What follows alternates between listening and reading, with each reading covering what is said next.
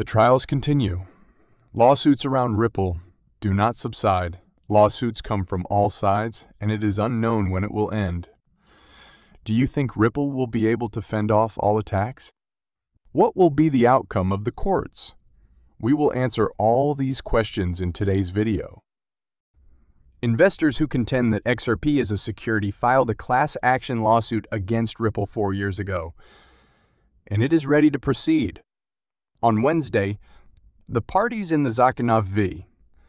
Ripple action will be heard in a hearing in a California federal court. According to Crypto Law, a regulatory news website for digital assets, which supplied the update, only 500 members of the public should be permitted online access to the proceedings, according to the website. In accordance with the statement, the hearing is for oral arguments on the question of certifying the class of XRP holders suing Ripple.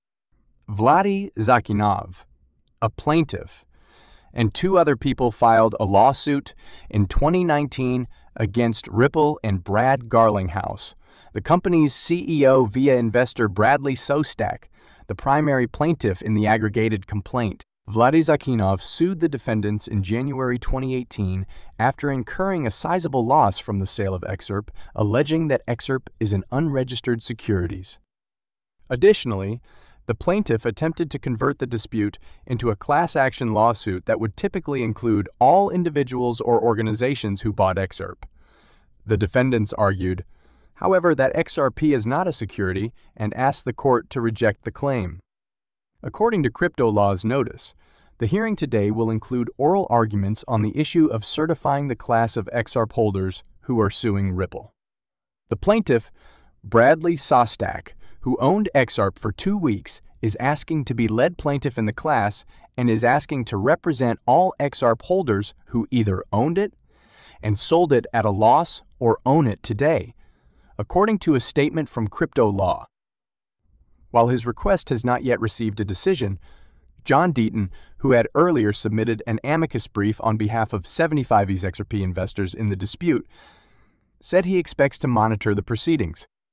However, the public is still interested in the outcome of the company's concurrent legal dispute with the SEC while Ripple fights the issue out in court. Now that the majority of the briefs have been completed, it is anticipated that Judge Analisa Torres will issue a summary judgment shortly. Investors are increasingly faced with choices between selling their interests and waiting for the outcome as a result of the continuing legal disputes.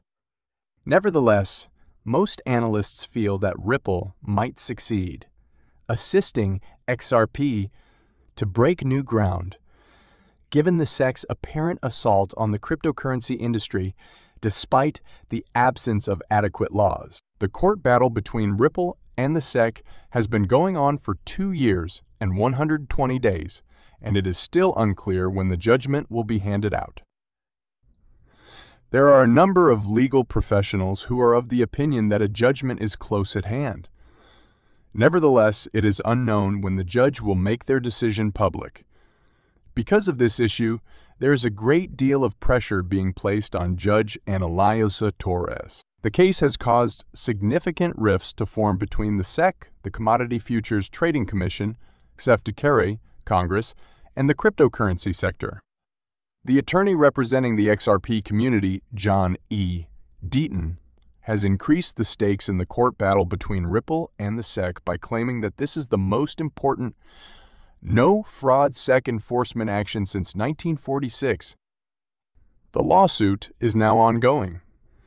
Given the gravity of the situation, the judge is taking her time with the decision and giving serious consideration to each and every remark.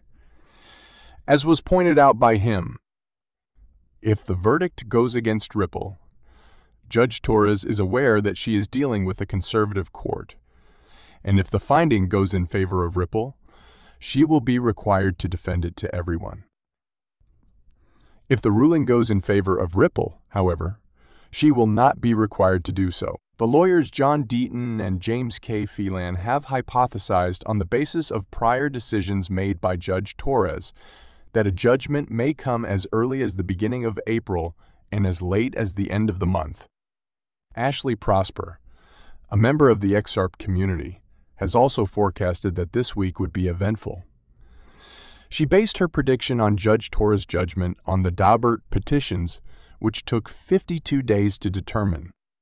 Judge Torres is under a great deal of pressure as a result of the Ripple v. SEC court case because of the importance of the issue for international commerce and banking. It is not certain when precisely the judgment will be released. Nevertheless, it is anticipated that it will be forthcoming in the near future. Ripple and the SEC both have more to lose as a result of this lawsuit, and the cryptocurrency market is waiting with bated breath for the decision. Will Ripple depart the United States as Coinbase did in favor of a country with more lenient cryptocurrency regulations? Last week, Coinbase, the biggest cryptocurrency exchange in the United States, grabbed headlines when it said it had obtained a license to operate in Bermuda and would soon be launching an offshore exchange. Meanwhile, Ripple's legal fight with the U.S. Securities and Exchange Commission, SEC, continues with a verdict reportedly imminent. Ripple has already stated its willingness to battle and is likely to appeal all the way to the Supreme Court, although a ruling might take years to come down. In addition, in July 2022, CEO Brad Garlinghouse threatened to relocate the crypto corporation if it was unsuccessful in its legal fight with the SEC. If we don't win here in the U.S., we'll take our business somewhere. We still have a huge company to establish. If the local regulatory environment isn't going to be helpful to us, then why bother? Some indicators have emerged over the last few weeks suggesting that Ripple is actively growing its footprint in other nations and exploring their potential advantages. In recent interviews, Garlinghouse and other Ripple executives have regularly gushed about the positive regulatory and business climates in various nations. Ripple's top lawyer, Stuart Alderoty, said last week that he was in the United Kingdom on the day of the Gensler testimony before Congress. I was not around yesterday to see the uproar at the Gensler hearing. I am now in London, where I am working with my team to expand our firm. I'm afraid I have no words to describe how incompetent the SEC seems from across the water. Ripple's International Policy Counsel Susan Friedman has spoken highly of the game, changing development prompted by Europe's MiCA crypto legislation in recent weeks. It's not a lack of compliance, she said, but rather a lack of understanding that's plagued the United States in recent weeks. XRP community member Anders L. has also discovered other indicators of Ripple abandoning the U.S. on the official website. She adds in her most recent tweet, Ripple currently has 66 available roles, 46 of which are located in countries other than the USA.